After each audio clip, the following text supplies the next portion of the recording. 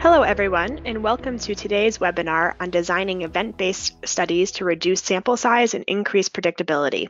My name is Alyssa Biller, and I'm a solutions consultant in the product development group here at Cytel. I will be your host for today. It is now my pleasure to introduce your speaker for today, Pantelis Vlahos. Pantelis is a principal strategic consultant for Cytel based in Geneva. He joined the company in January 2013. Before that, he was a principal biostatistician at Merck Serono, as well as a professor of statistics at Carnegie Mellon University for 12 years. His research interests lie in the area of adaptive designs, mainly from a Bayesian perspective, as well as hierarchical model testing and checking, although his secret passion is text mining. He has served as managing editor of the journal Bayesian Analysis, as well as editorial boards of several other journals and online statistical data and software archives. It is now my pleasure to hand it over to Pantelis. Thank you, Alyssa, and thank you all for being present in this session. In the next hour or so, I will try to present some theoretical as well as practical aspects of designing time-to-event studies, as well as some of the new features that we have added into East, our software that allows us for some more benefits for the design of such studies. So with that, I will turn on into my presentation, as you can see here. So some of those benefits, as I mentioned, I will try to go through in the beginning part of my presentation. Although we are not actually going to be seeing adaptive designs in general, our focus is going to be on a special type of these types of designs, which is the group sequential designs, where the adaptation that we are envisioning is stopping the study early, either for efficacy or for futility. We will see how to move from fixed designs to group sequential designs, how to try and time the interim analysis of these group sequential designs in a more accurate manner, and how to obtain updated estimates of our probability of success. All of these are going to be based on the concept of conditional simulations, which is one of the capabilities of our software. In terms of the benefits or the hidden benefits of adaptive trial designs, those can actually be partitioned into two areas. One is the business case. There have been different publications that have studied the benefits of adaptive studies, adaptive trials. One of them is the one that I'm quoting currently on this slide, which is by Healy in 2009, where they went through 23 group sequential studies, 17 dose-finding studies, and a couple of studies with sample size re-estimation. And they did a comparison of adaptive studies with non-adaptive ones. And they showed the benefits, they quantified the benefits in terms of time, in terms of sample size and duration of the study, as well as in terms of cost. There's a more recent paper by Palmer et al., which also mentions the shorter duration and the more precise conclusions. But all of them, of course, come with a price, the price of a more complex study compared to a traditional fixed design. So what we're going to try and do today is we're going to try and alleviate some of the concerns about the complexity of these studies with the ease of the help of our software. The second component is the human case, where with adaptive designs and group sequential designs as well, we have the potential to expedite patients' access to effective therapies. We may be able to stop studies early if they don't exhibit the benefit that we thought they have. We may be able to drop treatment arms. We may be able to reallocate subjects to more promising therapies. So there is an ethical component in these studies as well. So what we're going to be seeing is we're going to be focusing, as I mentioned on the title, on time-to-event studies. And for those time-to-event studies, the general approach is going to be pretty much similar as the one with when we have normal or binomial type of endpoints. We are given a treatment effect that we're targeting. In the alternative hypothesis, we're given a type 1 error, a power, and based on those, we calculate the maximum information. And then we try to translate that maximum information either in terms of the sample size, in the case of a normal or a binomial type of endpoint, or translate that in terms of number of events if we have a time to event endpoint. So the information is directly proportional to the number of events, and it is the number of events that drives and determines the power of the study. Of course, we always need to know, the sponsor needs to know how many subjects will need to be recruited in order to be able to trust the results. So if the study duration is not fixed, there's always a trade-off between sample size and study duration, but we also provide tools within our software to essentially see what the relationship between the accrual and the study duration is, and the subjects accrued over time. So there is a way that you can actually try and find sort of like the golden solution, the best approach in terms of how many subjects would need to be recruited and in what period of time that need to be done. So with time to event studies, there are a number of challenges that would need to be overcome.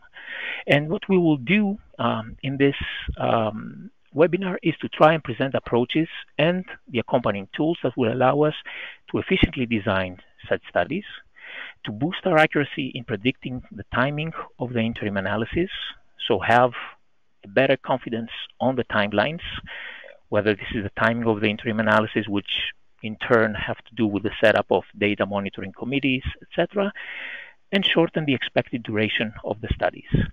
We're going to be moving away from a fixed design, and sometimes this is not easy for organizations. Senior leadership and your counterparts as statisticians in other departments will greatly benefit from the improved clarity and the expected course of the trial, and see you as a partner in planning trials in the future. So with what I'm going to try to show you is how we can establish this communication path with the senior leadership and our counterparts in the other departments to strengthen this partnership that will assist in planning of studies in the future. So our main tool in all this is going to be the flagship software of Cytel, which is EAST. EAST has been around for more than 20 years. It has a broad coverage of designs for biostatisticians. We have brought in the functionality from different pieces of software that historically dealt with fixed designs, with group sequential and adaptive designs, and packaged it all in one entity. The interface, for those of you who are used to the old Excel-based interface of EAST, has changed. There are multiple windows with graphs and tables. You can organize your work in workbooks. You can have your design. Nested within your design, you can have your simulations as well as your interim monitoring. And you can rapidly create, view, and filter multiple scenarios at once with just the press of a button by specifying ranges of parameters. We have been in the past, and we still are, a trusted partner for most big pharma companies as well as the regulators, as we train both institutions. And we try to bring you a commitment to continuously improving and expanding the features of our software. This partially is going to become apparent today by introducing you some new features that we have added into the structure of EAST. But for those of you who are attending this webinar, you will also get in the end a copy of the slides. And in the backup portion of the slides, there's going to be a single slide for each one of the modules that comprise the structure of the software, which give you an idea not only of the features of each one of the modules, but also of what we have added as a new feature in the latest version of EAST 6.5. So this is the current structure of EAST. As I mentioned, it's modular, and what you see highlighted in blue are the modules that we're going to be touching on today. So we're going to be starting on to the left with the base module, where we start with a fixed sample size design, moving to a group sequential design with some survival endpoints, time to event endpoints. So we're going to be moving into the survival module, and we're also going to be doing some conditional simulations and utilizing the predict module, both to update the probability of success of the study as well as update our prediction for the enrollment and the events of the study. So we're all going to be basing this into a case study. So what's going to be following in the next hour or so is I'm going to go actually into a demonstration mode of our software. So I will bring up the software, but you will also have in the end these slides as a backup where I will have screenshots and the step-by-step instructions of what I covered into the demonstration version. So the setup that we're envisioning is a case in non-small cell lung cancer, where the primary endpoint is overall survival. We're going to be designing the study with a one-sided 0.025 type 1 error, aiming for 90% power, and we're going to be starting with a fixed design, and then we're going to be expanding to a group sequential design by adding an interim analysis.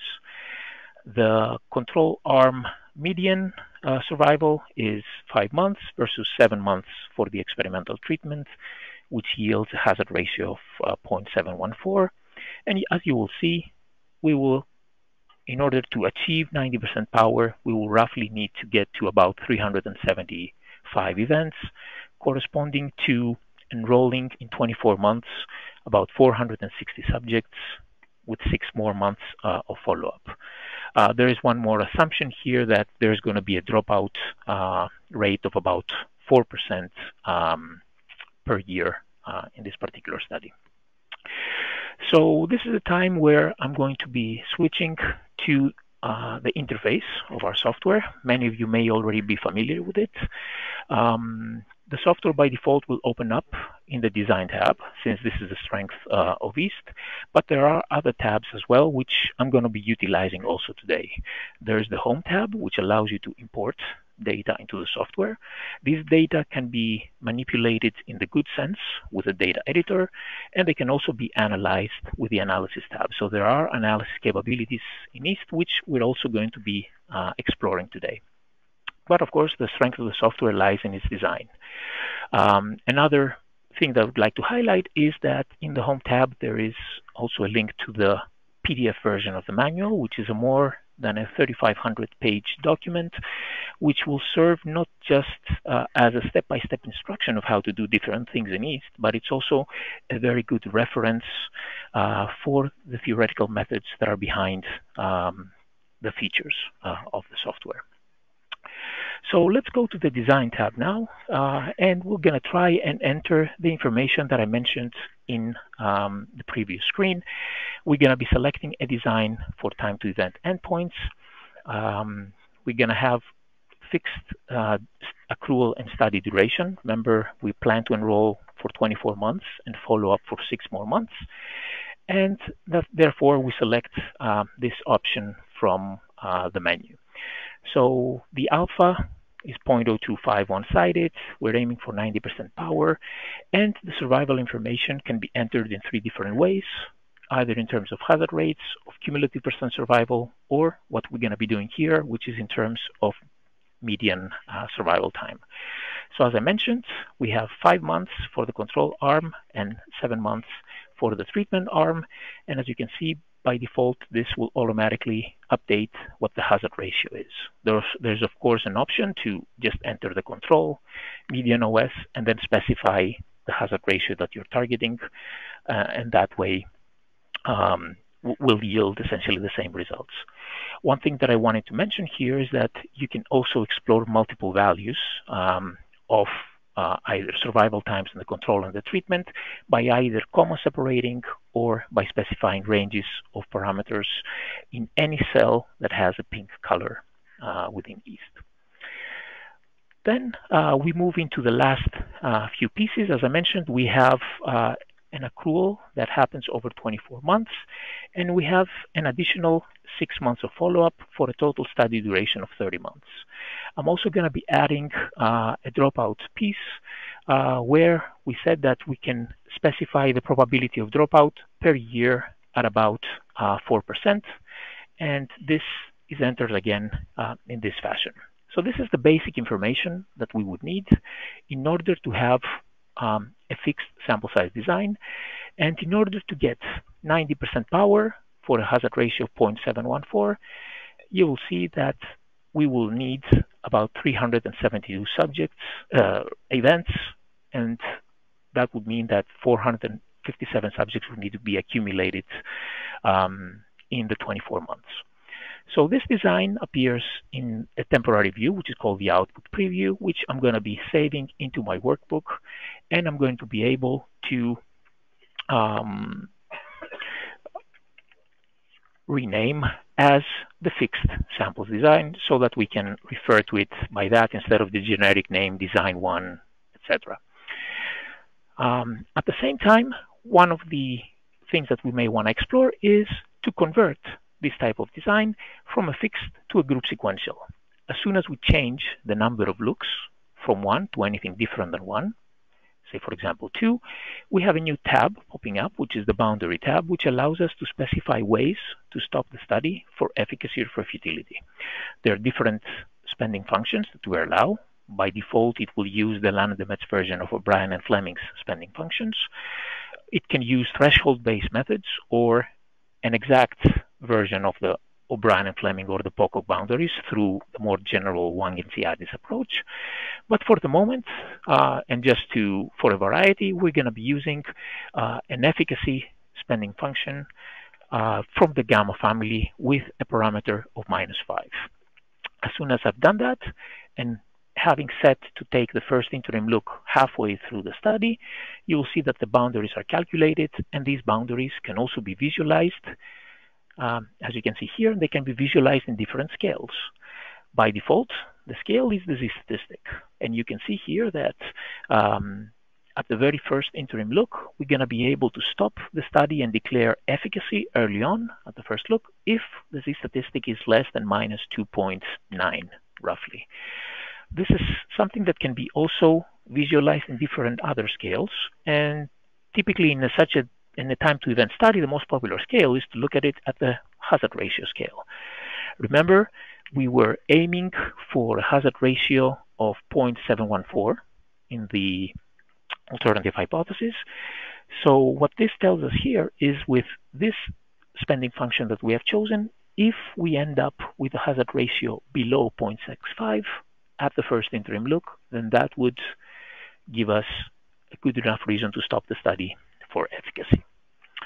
And again, as you can see, there are different other ways, different other scales that you can visualize the stopping criteria. For the moment, I'm not going to enter any futility stopping boundary here. Let's just continue with an efficacy stopping boundary, and I'm going to compute this design just to see how many subjects and how many events we're going to be needing for a group sequential design. So I'm going to save this as well into my workbook, and I'm going to be named this as the group sequential design. These two designs, although they're different in nature, they can be compared side by side in a look that may remind some of you of the old East Excel-based format. And as you can see, with the fixed design, we require 372 events, 457 subjects. With the group sequential design, we're about the same number of events, maximum events, and sample size. But if the drug works, so under the alternative hypothesis, we would appear to have savings in terms of both the number of events and the corresponding sample size. In that case, also, we will also have savings in the duration of the study of roughly about 4 months, 3.5 months. So this is the group sequential design and how you can actually compare the two. If I look in a little bit more details on this design, so if I just double click the group sequential design, we will end up seeing a breakdown by arms in terms of the maximum expected values and the dropouts for the sample size, number of events, and the dropouts in terms of the duration, and also see that this design will enroll 458 subjects and corresponding to 373 events, but the first interim look will take place after 187 events have been obtained. At this point, one of the things that we can do is we can visualize how the number of events and the sample size evolve over time. This visualization, however, assumes that the enrollment of the subjects is constant for the 24 months and the 6 more months of follow-up. And this is apparent from the straight line that you see up here in terms of the sample size. The maroon line here represents the sample size. The green line represents the total number of events. So if I were interested, for example, at how many events I would have, just for an example, at 15 months, I could type in 15 here in the time, and I will see that at 15 months, I would have 286 subjects, 150 events. But I can also do the reverse calculation, click on the sample size and events, and say, well, I know that my first interim needs to take place after 187 events. When will that happen? So with 187 events, you can see that we will require, under the assumption that the enrollment happens in a constant fashion over 24 months, this will happen in about 17.3 months. Okay, so this is, again, I have to stress it, this is under the assumption that we have a constant enrollment. Of course, there are ways in IST where you can specify that the enrollment is not going to be constant. If I go back to my input screen for the accruals and dropouts, you may be able, for example, to set different accrual periods. For example, you can set 4 different accrual periods. Like you might have about 15% of the subjects accrued within the first 6 months. Maybe within the year you would have 30% of the subjects. Within 18 months, you might have about 65% of the subjects and the remaining in 2 years. So there is one way to not assume a constant accrual, but maybe assume a piecewise accrual. But there is also a way within IST to incorporate information that you might have from an enrollment plan, something that your feasibility team or your operations team may provide to you. And the way to do that is by highlighting, again, the design that you have and selecting the option to simulate the design. So what I can do here is I can click on the S button to simulate the design, and what you will see is another input screen which has the design exactly as we created it. 373 subjects to detect a hazard ratio of 0.714, 458 maximum, 458 subjects, 373 number of events, and with the accrual and duration and the dropout patterns that we envisioned. At this point, if I make no changes in this input sheet and I just click on the simulate button, then this will simulate a design under the alternative hypothesis, under a hazard ratio of 0.714, and it will count in how many cases out of those 10,000 simulations that I run here, in how many cases I will gonna end up rejecting the null hypothesis. So that's exactly what it's doing here. And essentially what we're calculating is a Monte Carlo way of calculating the probability that you reject the null hypothesis if the alternative is true, which is the Monte Carlo estimate of the power.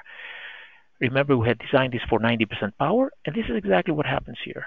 Out of the 10,000 replications that we ended up running, we ended up rejecting the null hypothesis 8,954 times for roughly 90% power. And this is without making, of course, any changes, just to validate and verify that indeed this is consistent with the way that we designed the study. So any simulation that you create, you can actually save it also into your workbook, and it will be nested under your original design. But what I'm going to be doing here, the wrinkle that I'm going to be adding, is I'm going to be including an option in my simulation sheet. And for the moment, the option that I'm going to be including is to add site information. So we will have information from an enrollment plan. And this information can either be entered manually, which could be a tedious process, especially if you have different regions and different numbers of sites, or it could be entered by specifying an enrollment plan that you first need to import into the software. So what I'm going to be doing is I'm going to be going in the Home tab, selecting to import an enrollment plan, and then I'm going to import my enrollment plan for this particular case, which is a file that is comma separated, and as you can see, it appears here. So we are talking about a trial that will take place in about 14 countries, different numbers of sites per countries, and what we have, the basic information that we need for this enrollment plan is when we are the earliest and the latest the sites can be initialized in this per country, the anticipated enrollment rate, and also the enrollment cap per country. So if I go back to my input screen, I can specify this enrollment plan, and I can point now to the file that I just imported into my software. All I have to do is match these 6 terms that I need, the basic information that I need to have, which is the region, which in my case is countries, number of sites in this country, the earliest and the latest a site can open per country, the anticipated enrollment rate, and the enrollment cap. Once I do this, you will see that I will have a very quick snapshot of the enrollment plan that I saw before, reflected into the accrual and dropouts tab of my simulation sheet. For the moment, in these, there are 2 types of accruals that we can envision. Subjects can either come in uniformly or can come in based on a Poisson distribution. So let's assume the Poisson enrollment for the moment, and let's run again the simulations like we did before, but only now we're also taking into account the site information that we have imported. And as you can see, the only difference that we saw from the previous simulation run is that at the conclusion of the simulations, there is going to be some housekeeping done into the software, because the software will need to collate and store all the simulations that were run. You have an opportunity to save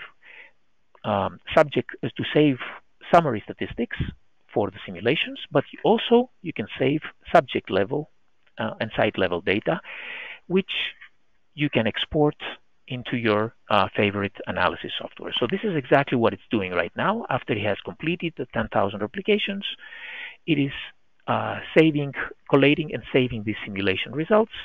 And as soon as this is done, we would get the close button, which just happened. So this information can also be saved into our workbook, and you can see it will be now nested within the same design that we created before. And now what we can do is we can view the results of the simulation. Again, we are rejecting about 90% of the time, so we are getting the power that we thought we were getting. But in addition to that, we are also getting a few more plots that we can use.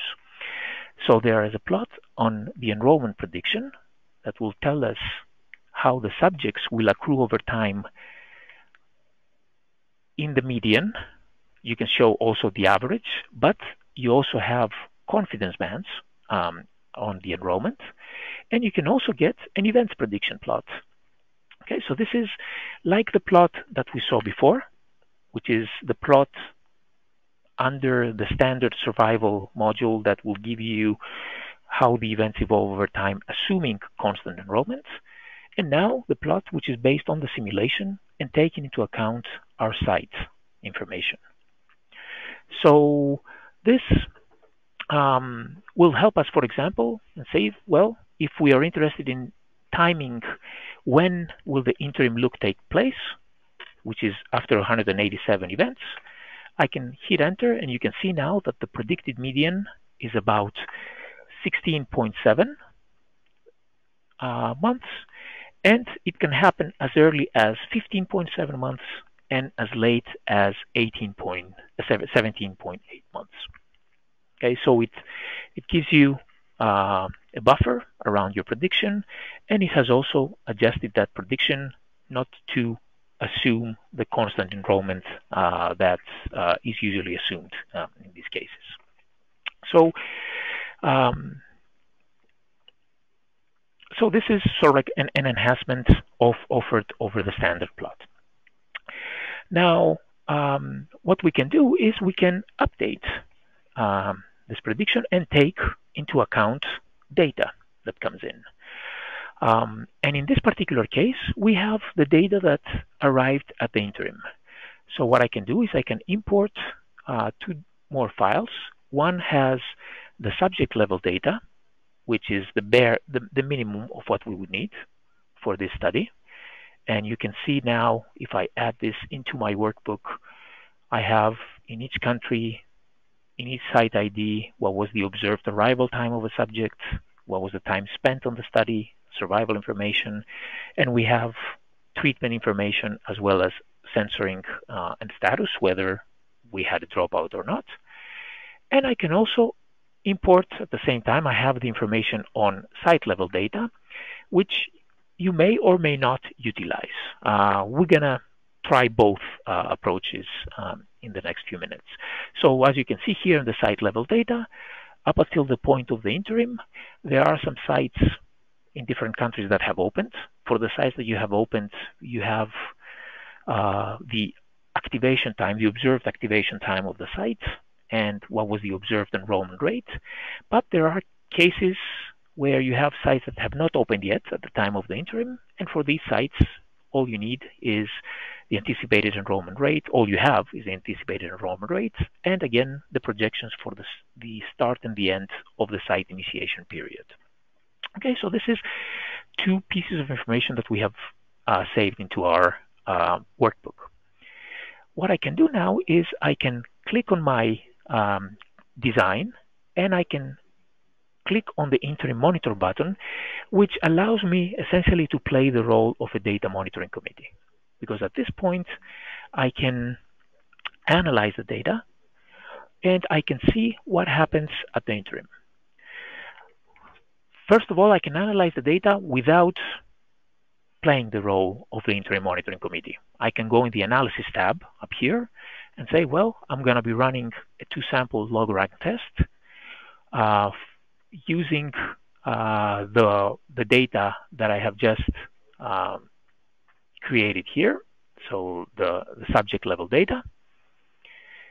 And for this, I'm going to be entering my response variable, which is the time on study, my treatment variable, as well as the censoring indicator. I will get some basic analysis, which tells me what the observed hazard ratio is, which is 0.743, based on 187 events. Okay, so this is an analysis of the data that you have at the time of the interim. As I mentioned before, this is something that you can see again in the interim monitoring part. But you will also have a bunch of displays that can help you decide on the continuation or not of the study. So I can enter the interim data at this point. I can do that either by entering summary information, which I have extracted from the analysis, or I can point it directly to the subject level data, which would do the analysis for me. If I click on the recalculation button, you can see that this will populate automatically my first row of the interim monitoring dashboard and will essentially tell me that I'm continuing the study. One way to see it is by looking at the stopping boundaries. Let me maximize this window and also show the design. So you can show what the stopping boundaries are. You can see this is the efficacy stopping area. This the highlighted point here is the test statistic, or the boundary that would lead to a rejection of the null hypothesis, and the green point here is my observed test statistic. And as you can see, we do not cross the efficacy boundary, we fall into the continuation region, and therefore we would need to continue with the recruitment of subjects beyond this interim point. Other things that you can visualize with this display is the conditional powers under different assumptions for the hazard ratio, and also under the observed hazard ratio, which is a conditional power of 89%. We can visualize the predictive power, which is the conditional power averaged out over the sampling distribution of the estimated hazard ratio, how much alpha we have spent at the point of the interim, and also we can do some inference, statistical inference, in the form of obtaining the repeated confidence intervals for the estimated hazard ratio. So these are as per the Jernison and Turnbull approach and the definition of the repeated confidence intervals, where the multiplier of the standard error is not the naive plus minus 1.96, but it is what the estimated efficacy boundary is going to be. So as you can see here, the 95% interval is an interval that contains a hazard ratio of 1, so there's no reason for us at this point to reject the null hypothesis. And we also get an estimate of the repeated p-value, again, greater than 0.025, again, consistent with the approach to continue the study. One thing that can also be done at this point is to see, well, okay, we had designed the study with an efficacy boundary, so we have no futility mechanism in place. Would there be a need to stop the study for futility or not? One of the tools that we offer is the predictive interval plots at this point, where you can click on this and you can point once again to the subject level data that we have entered, match the terms in terms of the treatment, the status, whether you have complete, censored, or dropout observations, the arrival time of the subjects, as well as the time on the study, the response variable, and use these interim data to estimate the parameters, the hazard rates, which can be used in this conditional simulation. So now we're going to be simulating the remainder of the study, conditional on the results that we obtained at the interim. If I click on the simulate button here, what this will do is it will create, since we selected to simulate 1,000 replications, it will create 1,000 repeated confidence intervals for the completion of the study. And these intervals will be sorted from the smallest hazard ratio to the highest hazard ratio. At the same time, you also have the vertical line for a hazard ratio of 1. And the first thing that you can see is that in terms of estimates, of point estimates, all of the hazard ratios for the simulated data reside below our threshold of 1. In addition to that, we can also see and count how many intervals reside in their entirety below the threshold of 1. And this is reflected in this output here, the percentage of the upper bounds of the intervals, which is less than this threshold that we have set. You can also manually set it to another threshold. And as you can see, we have an 87.8% chance that essentially we're going to be winning at the completion of the study based on the results that we have at the interim. So this is a conditional simulation, conditional on the data that we have seen at the interim. This is something that can also be repeated under the alternative hypothesis, right? If instead of estimating the parameters from the data, I specify the hazard rate for the treatment as the hazard rate for the control multiplied by the hazard ratio that I have under the alternative hypothesis, 0.714, then this will adjust the hazard rates.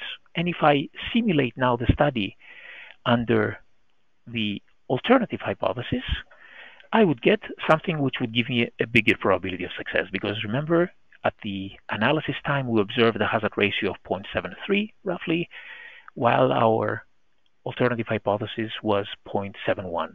And indeed, that's exactly what we're seeing. You can see that the chance of winning at the end, the probability of success of the study under the alternative hypothesis is closer to 93%. Okay, so this is a couple of ways that we can use the data, one way at least that we can use the data that we observed at the interim to update our predictions on the probability of success of the study. Another way that this can be used is again in the analysis tab under the predict option. So this will allow us to update our prediction for the events and the enrollments by taking into account what we have already seen up until the interim. And at this point, at this case, we have unblinded data at the interim, but we don't have to do that. We can also do this with blinded data. So let me just illustrate that by selecting the option to update our prediction based on unblinded data. And this will bring up another input screen, which will allow us to once again point to both the subject as well as the site level data that we have. So this should be coming up anytime now. There we go. So I can specify my subject level data by pointing again to the same subject level data that I sourced before. I can get a snapshot of those, so we can just make sure that indeed this is what you're reading in.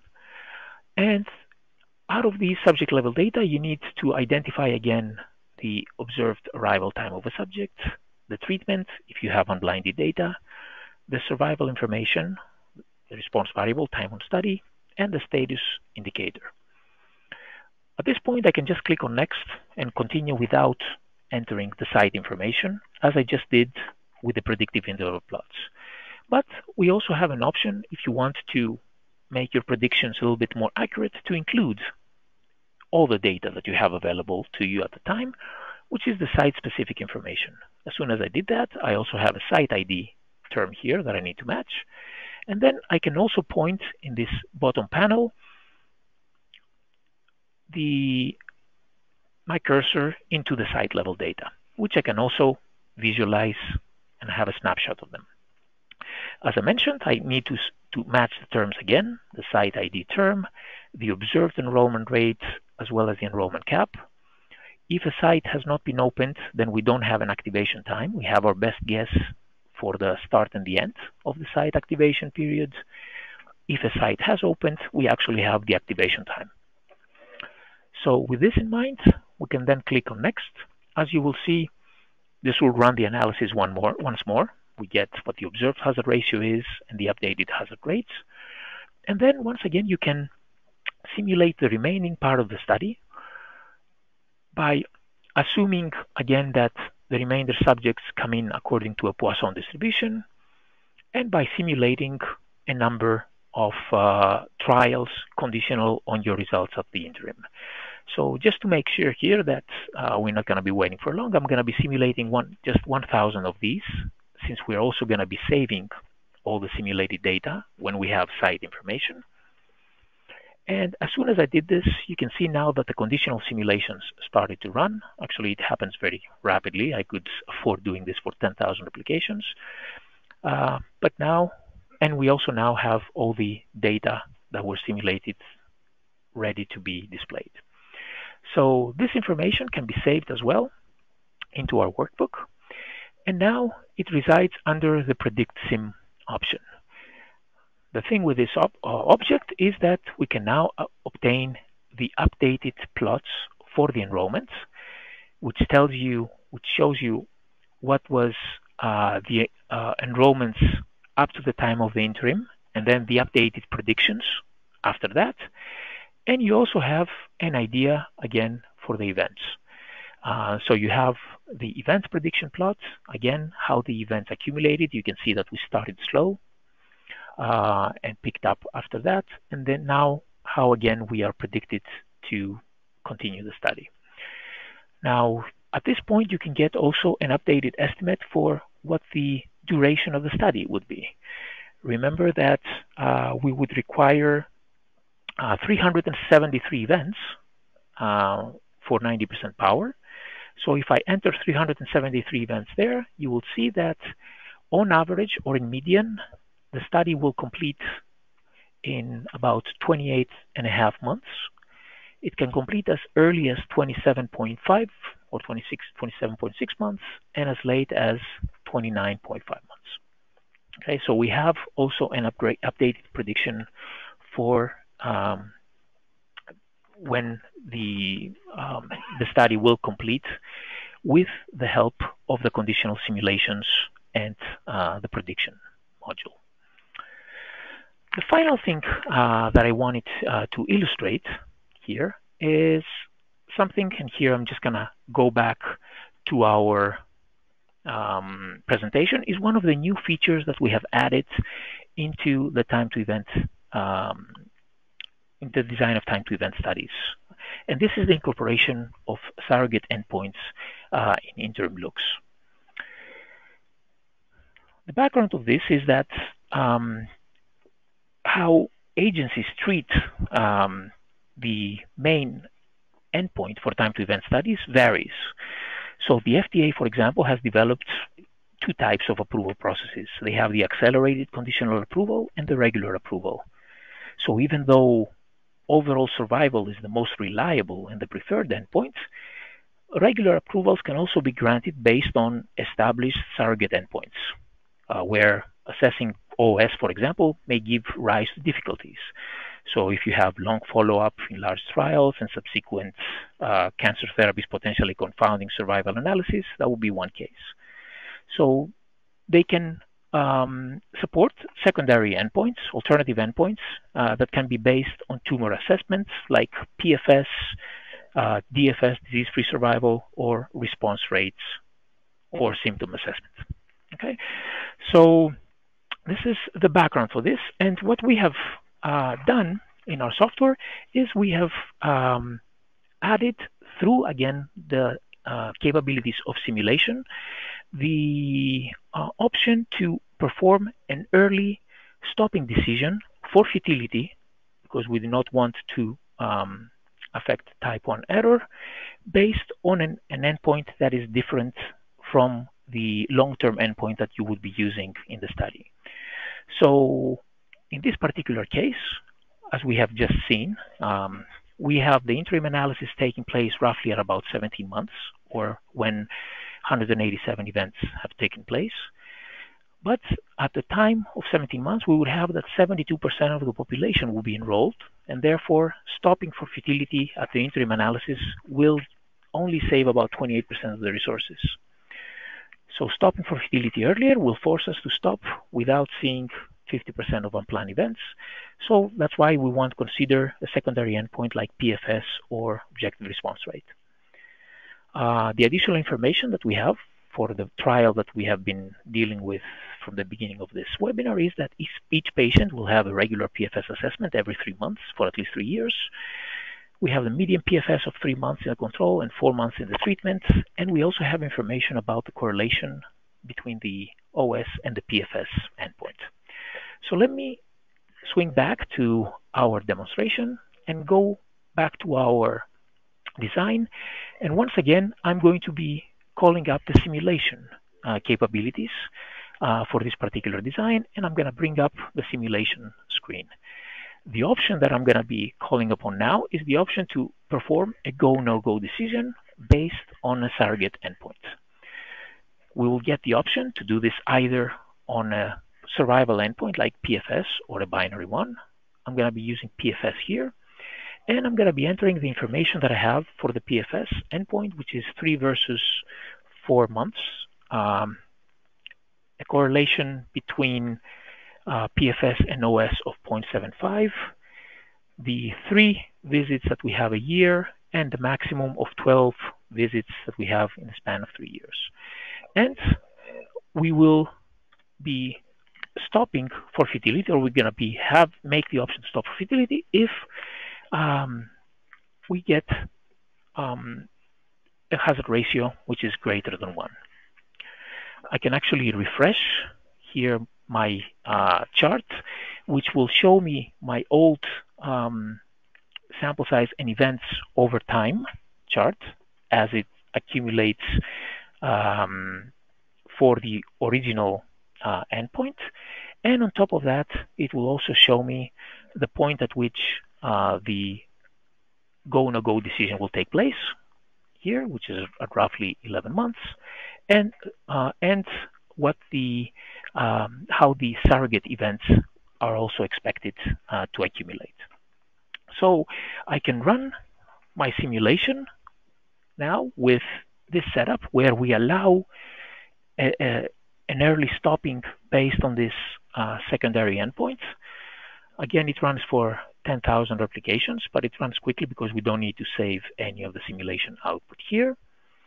And as soon as this is done, I can save the results on my workbook, and I can then view the details of the simulation. So the information that we have here is information about, again, what the average sample size, average number of events and dropouts is for each interim look. But we also have information added with respect to this earlier go, no-go look. And as you can see here, we have a 9% chance, 900 out of the 10,000 replications, in which we are stopping early based on this secondary endpoint. The average sample size for the go, no-go is about 207. And obviously, there is a 91% chance that the study will be completing in order to have the future analysis on the primary endpoint. So this is a capability that has recently been added into the time to event arsenal within EAST. So I think this was sort of like the last feature that I wanted to show you with respect to the demonstration.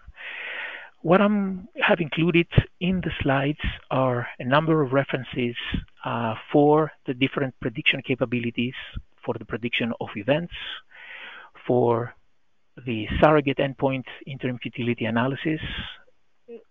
2 and 6 also deal with that to model the relationship between progression-free survival and overall survival, as well as the predictive interval plots that we have seen in close to the beginning, where we obtained these repeated confidence intervals conditional on the data that we had at the interim. And Pullman's paper that I mentioned, which is a more recent survey about what the benefits of adaptive designs are going to be. So with this, I will offer you sort of like the conclusions that we have here. We have focused, as I mentioned again, on group sequential designs, but in general, adaptive designs have the potential to reduce the sample size without compromising the validity of the study. We can improve our understanding of the probability of failure at an interim analysis and expedite subjects' access to effective therapies. And by doing this with our tool, with EAST, we can streamline the design execution of the adaptive studies, make this an efficient communication tool, as you can, through the power of simulation, you can obtain these outputs on the fly and discuss it within your clinical team, set more accurate expectations with your leadership, and improve trial predictability for better cross-functional collaboration. And with that, I would like to thank you for attending this.